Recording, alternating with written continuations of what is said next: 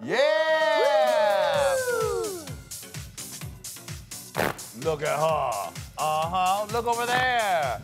Look at them. And Biqtch Puddin. She's deadly good. Look at her. Hello, everyone, and welcome to Look at Her, the Hey Qween After Show, where our super celebrity guest looks at some of the queens they played with, slayed with, or even laid with, and spills a little tea.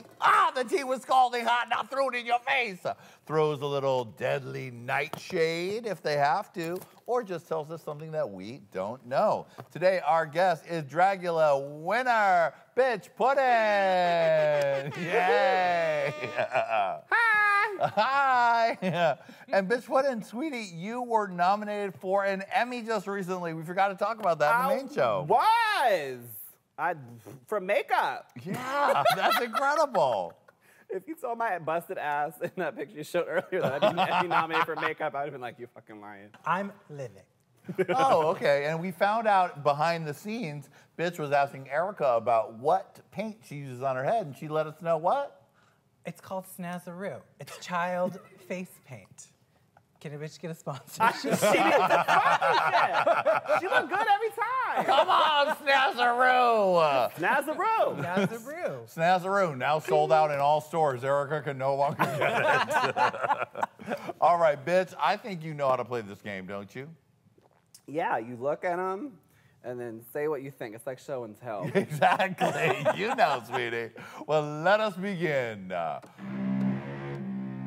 Look at her. Eva Destruction. Oh, Eva! I don't have to kill her. Great. One of the people that inspired you Yes. in your beginning of your drag career. I saw her come with the Legendary Children to. I was part of a drag troupe called the House of Gunn in Savannah, Georgia, where it's a whole bunch of art school drag, very much like, you know, good drag over there, where we take the word gender and just fucked it raw with a chainsaw. Literally, it was like all-encompassing, all styles of drag. And the Legendary Children, which is a collective, that's now Wussy Magazine. They kind of like grew into Wussy Magazine, but they were this collective of, you know, art and drag.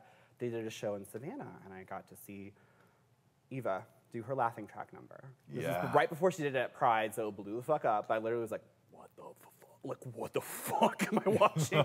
And then I followed her on Instagram, and literally, you know, I saw that she was working several nights a week in Atlanta, Georgia, being a full-time performer. And I was like, okay, it's possible.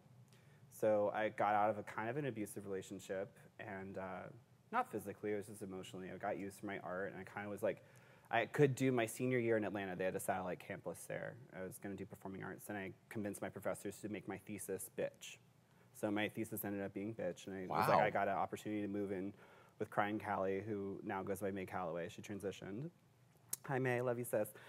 She, you know, is part of the Legendary Children too, and I could, like, it was my way in, and I was like, okay, great. So I moved there, and first night out, I saw the other show, which is a cast show that had Violet. I saw Violet that night, Celeste Holmes, Jay Lish, Edie Cheeseburger, and Eva Destruction. And I saw that show looking booger as fuck, and I was like, I want to be on this cast. And a year later, I got on, and Eva is literally one of the most phenomenal entertainers of our time.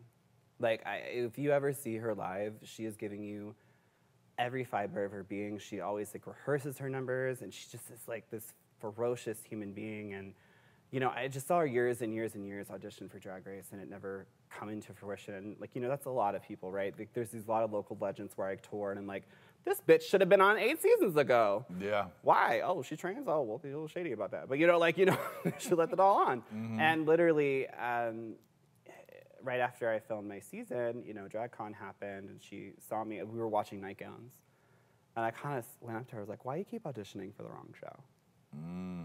And she's like, what do you mean? I'm like, girl, like, you're a fucking beast. Like, you're kind of a demon when you perform. Like, I know you want to, like, show off that beautiful fucking fur coat that you got. Like, baby, I see them figure ways when you take off that fucking legging at the end of the night. You look good. Like, I know you want to fuck it up. You love, you know, wizard shit, magic, video games. Like, come on to the dark side, bitch. Like, you know, like, yeah, I kind of think of Drag Race as, like, you know, the Justice League. Uh-huh. And drag is like the Legion of Doom. Yeah. And we got cuter outfits.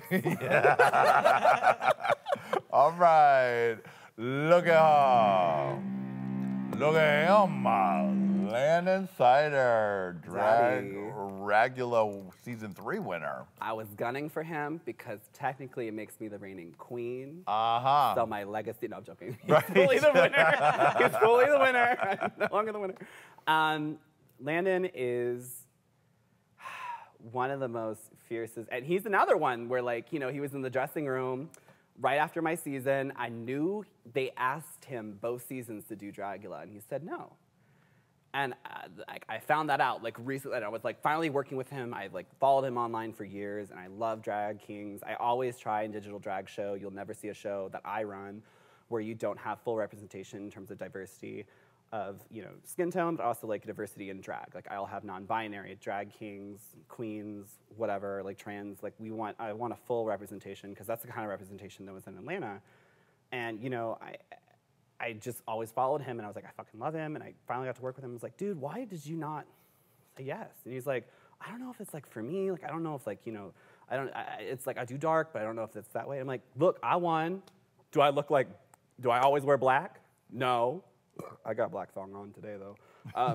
So anyway, he did the show, looked fucking great, and of course he said yes to being. I wanted it for that first digital drag show to have Dragula representation really well, and I wanted all 3 winners, especially because Landon just came off this win. You know, unlike the reality people just came off of their wins too, but I'm like, they can't tour. Yeah. And that's part of the best part about winning is like finally being able to go to the, you know, the UK and seeing a girl dress up as you in a fucking full-ass alien outfit. Shout out to Amy.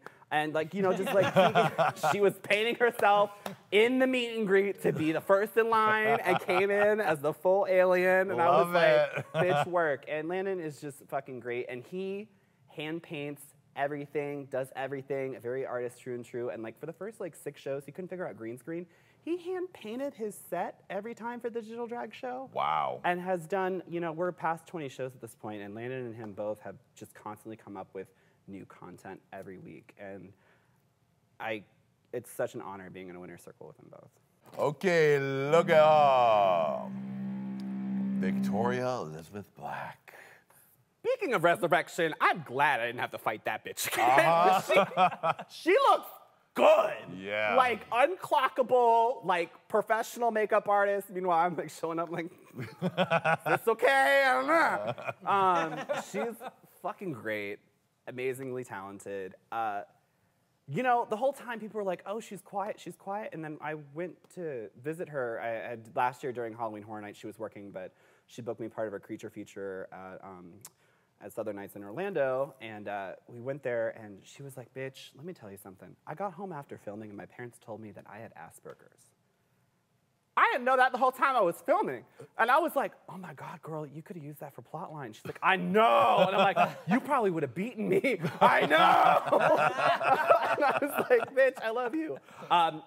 She makes tits, okay?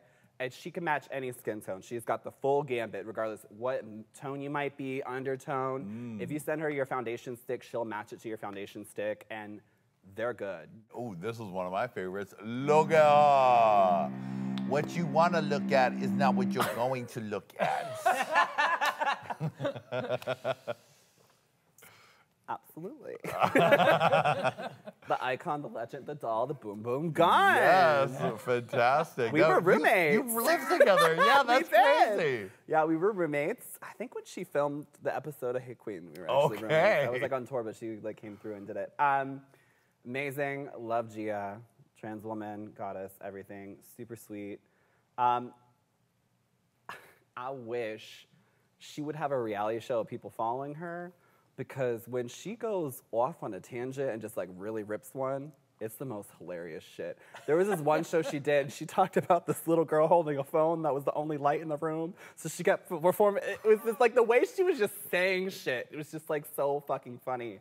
And I kind of think they did her a little dirty. You know, people got like, you know, she came across as a villain, but like I'm part of the villain franchise, so I'm gonna live.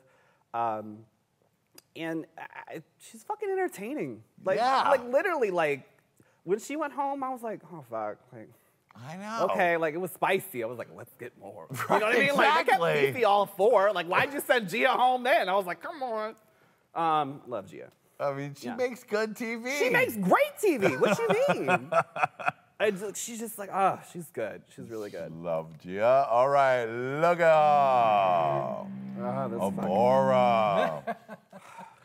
Now, you flicked her boyfriend's dick. It became a big issue. I didn't come out with a shirt then because Me Too just happened. Right. And I was like, I don't want to be canceled. Right. It wasn't sexual harassment. Because Right. that was the one thing when she came at me, I was like, this bitch is really going to cancel me. Like, I'm not going to be able to get booked. Because like, she's like, sexual assault allegation. Like, it was just a lot. And I was like, because what she did in that moment when she came for me, she kind of took she beautifully wove things that happened in like a 6-month time period into one magical night. And I was like, oh, and then like, you know, of course this is in front of cameras.